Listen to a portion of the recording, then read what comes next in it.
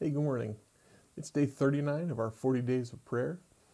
Now, if there are two words to describe our American psyche right now, I think probably for many people they would be fear and discouragement.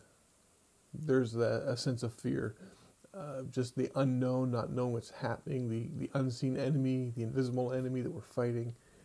There's the fear that we either might get it and give it to somebody, or that someone we come in contact with might have it. I went to the grocery store this week, and if you looked at someone or even smiled at someone, they had this look on like, oh no, they might have it, and they try to stay away from you. And if you get closer than 25 feet away from anybody, they freak out. And I understand that, and I think that's normal and maybe even somewhat healthy. But there's just this fear that surrounds this whole pandemic. And the other word is discouragement. It's discouraging to be quarantined, to be isolated, to see what's going on with our countrymen, to see what's going on with our economy. It's very discouraging. And there's really no end in sight. We don't know how this wraps up. There's no final cut date when we know it's going to finish. And discouragement, I think, is a pretty prominent view right now for our country as well. Well, we're going to look at a passage of scripture with Jehoshaphat. And if you remember, there were two armies that were arrayed against him, and they were coming against him, and he knew there was no way he could defeat them.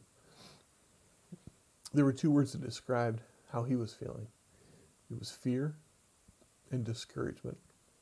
So while what God says is to Jehoshaphat, I think there might be some truths in there that would apply to us as well this morning. So let's take a look at this scripture before we pray. It's found in 2 Chronicles 20, verse 15 to 17, and it says, "Do not be afraid or discouraged because of this vast army, for the battle is not yours, but God's. You will not have to fight this battle. Take up your positions,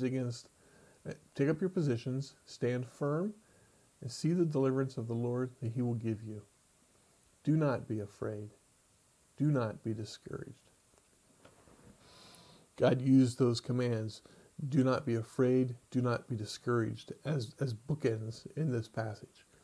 He uses them to kind of highlight, don't be afraid, don't be discouraged. He describes some things, don't be afraid, don't be discouraged. And again, while this is directed toward Jehoshaphat, I think there's some truths there for us today too, about not being afraid, not being discouraged, because God's fighting the battle. And we can rely on him and trust in him.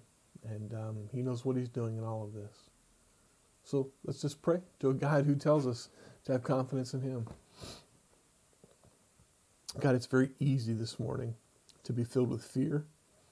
There's just so much uncertain. There's just so much that we fear for our family, for our loved ones, that they might get this. There's fear for what's going on in our country. And when you see the horrible stories from New York City and other places, it would be very easy for us to be filled with fear this morning. And even discouragement, God. It gets tiresome. The whole isolation and just the whole going on with no end in sight, God, that gets really tiresome and discouraging after a while. So I would just pray this morning that, like you did for Jehoshaphat, we would rely on you to be fighting this battle. And honestly, there's nothing we can do against the virus itself to defeat it, other than the things that they're telling us to do with social isolation and things like that. But that we're talking about actually defeating the virus itself, and that's in your hands. And we're trusting you to fight this battle for us, God. And we're again reminded at the end of this scripture that it's about fear and discouragement, to not be afraid, to not be discouraged. So God, would you help us to walk through today with the opposite of those things? Would you help us to walk through not with fear, but with confidence, with trust, not with discouragement, but with an encouraged heart that you are walking with us and that you're going to fight this, and that we can trust in you as we walk through this today. And God, I pray that you would not just do that for us, but may we be your beacon of hope for this world around us who desperately needs to have that hope and that encouragement that you offer us today. I pray that in your name, Jesus. Amen. Well, again, if you're part of Hope River Church and you've been doing all these 40 days with us, take some time in this passage and see what God's speaking to you through it. And definitely join us for tomorrow morning for our last day of the 40 days of prayer. We'll see you in the morning.